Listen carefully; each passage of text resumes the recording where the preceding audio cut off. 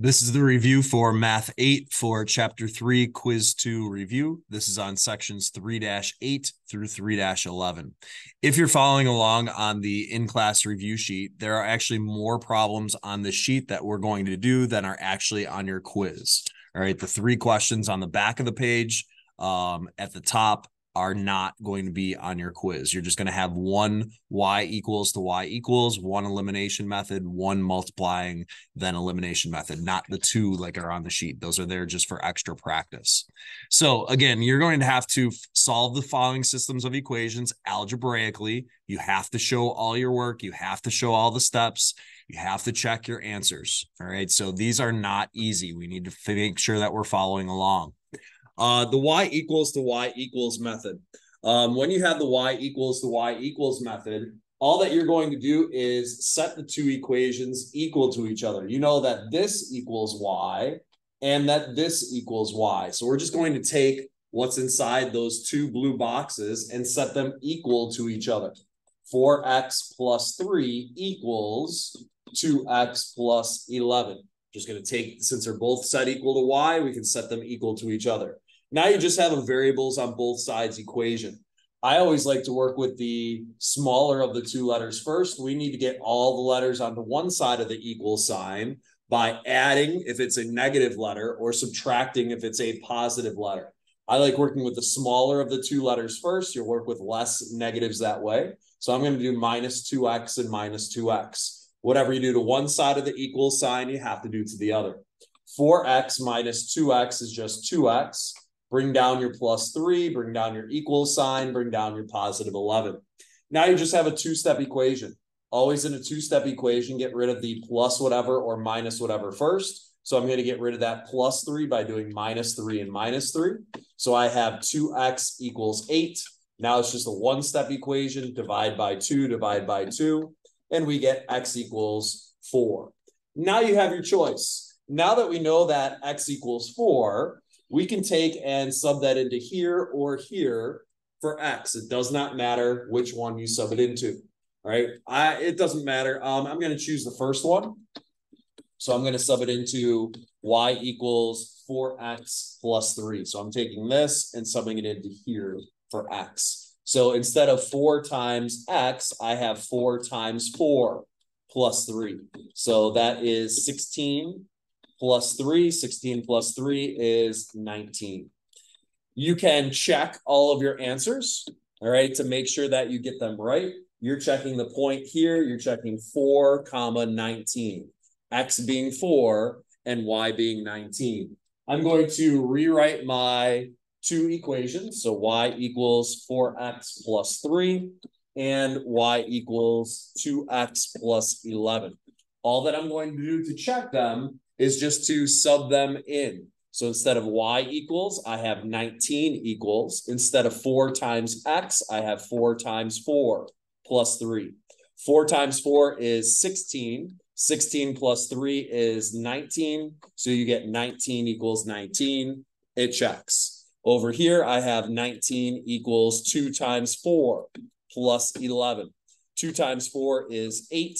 8 plus 11 does give us 19. So 19 equals 19. It checks. Remember, both of these need to check for it to be a correct answer. If only one of them checks, it is not correct. You did something wrong. If neither of them check, you did something wrong. So my 2 answers are 4 and 19. If you're following along on the paper, flip it over to the back. This is another y equals to y equals equation. So I'm going to take these 2 things and set them equal to each other. So I'm going to have the equation 3x minus 21 equals x minus 9. There's really a 1 in front of that x. So I like working with the smaller of the 2 letters first. So minus 1x and minus 1x. Those 1x's cancel out. 2x minus 21, be careful. You're bringing down a negative 9 here. This is a 2-step equation, so get rid of your plus whatever or minus whatever. So I'm going to get rid of my minus 21 by doing plus 21 and plus 21. So now I have 2x equals 12. Divide by 2, divide by 2, and I get x equals 6. Now that I have one of my answers, I can take that answer and sub it into here or here. So I think that second equation is a little bit easier. So instead of y equals x minus 9, I have y equals 6 minus 9. 6 minus 9 is -3. There's my two answers. I have x equals 6 and y equals -3. So now I can do my check. I'm checking 6 and I'm checking -3. I'm going to sub those numbers into my two original equations.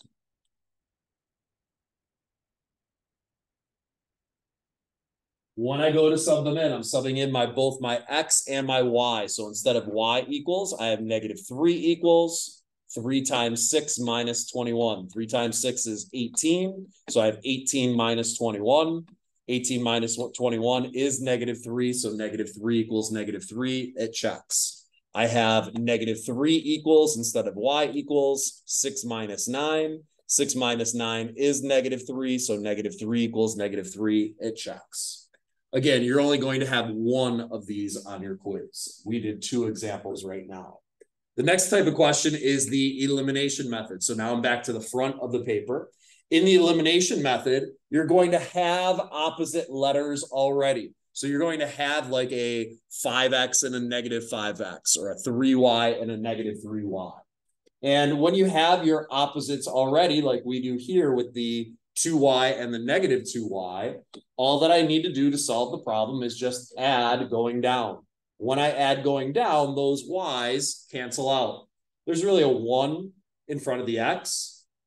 So 1x plus 5x is 6x. -19 plus 1 is -18. So all I did was add going down. Solve that one-step equation. So divide by 6, divide by 6, and you get x equals -3. Now that I know that x equals -3, now I have my choice. I can sub it into here or here. I think that the bottom equation might be a little bit easier actually on this one. So I'm going to sub it into 5x plus 2y equals 1. It doesn't matter which one you sub it into. I chose this one because it had all positive numbers and no subtracting signs. But you can sub it into the other one if you want. So now I'm going to sub it in. 5 times -3 is -15 plus 2y equals 1. This is just a two-step equation.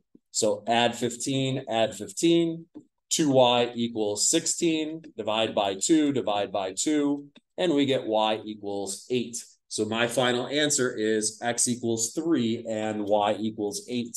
That's what I'm going to check, -3 and +8. I'm going to rewrite my two equations. So x minus 2y equals -19. And I'm going to have 5x plus 2y equals 1. Now that I have my two equations, I'm going to sub in both my x and my y. So I'm going to have -3 minus 2 times 8 equals -19. -2 times 8 is -16. So 3 minus 16 is -19. So -19 equals -19. It checks. 5 times -3 plus 2 times 8. This is -15.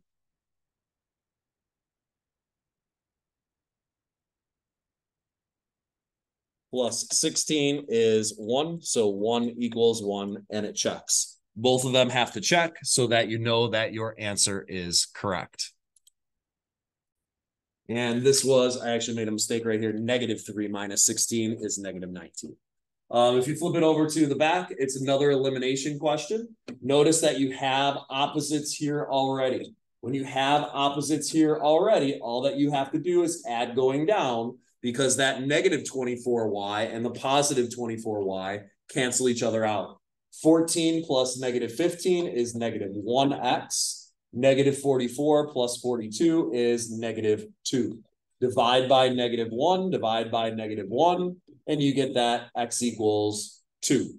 Now that you have one of your answers, now you can take that answer and you can sub it in for x or sub it in for x. I like the top equation. I think it might be a little bit easier. So I'm going to sub it into the top equation.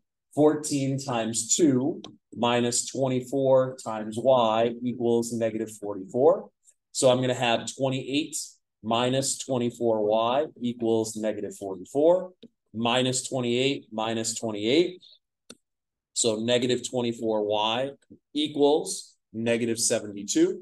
Divide by negative 24. And we get an answer of y equals 3. I ran out of room to do my check over to the side, so I'm just going to do it down here. We are checking 2 and 3. So x equals 2 and y equals 3. So I'm just going to rewrite the original equation. These ones are sort of long equations anyway. And now I'm going to sub in my answers of 2 and 3. So 14 times 2 minus 24 times 3 equals negative 44. So 28 minus 72 equals negative 44. Negative 44 equals negative 44. It checks. Negative 15 times 2 is negative 30, plus 24 times 3, which is plus 72, equals 42. Negative 30 plus 72 does equal 42, so 42 equals 42. It checks. Again, we did 2 of these. You're just going to have to do 1 of them on your quiz. Take a look at the next one. Now, this next one, you have 1 extra step. It's all the stuff that we just did on the previous problem, except you're not going to have the opposites there. What we need to do here is we need to multiply one equation to create opposites, all right? We have a 1x here, all right? The opposite of 1x is, or the opposite of 2x is negative 2x. To get a negative 2x there, I need to multiply that whole entire equation to get my negative 2x. I need to distribute. I didn't touch that top equation, so I'm just going to rewrite it. But now on this bottom one, when I multiply by negative 2, I'm going to have negative 2x. Now be careful here. Negative 2 times negative 1 is a positive 2y, and that equals negative 8. Now I have my opposites, all right? I have my opposites right here. Now it's exactly like the previous questions that we just did, all right? So now I want to add going down. When I add going down, those cancel out. So I have 5y equals 5. Divide by 5, divide by 5. And we get y equals 1. Now that I have an answer of y equals 1, now I want to sub it into there or there. Whichever one you think looks easier. I think the second equation actually looks easier. We had x minus y equals 4. We're going to take this 1 and we're going to sub it in for the y. So I'm going to have x minus 1 equals 4. It's just a one-step equation. And we get x equals 5. All right, there's my 2 answers. So now I'm ready to do my check. We are going to check 5 and 1. So rewrite my 2 original equations.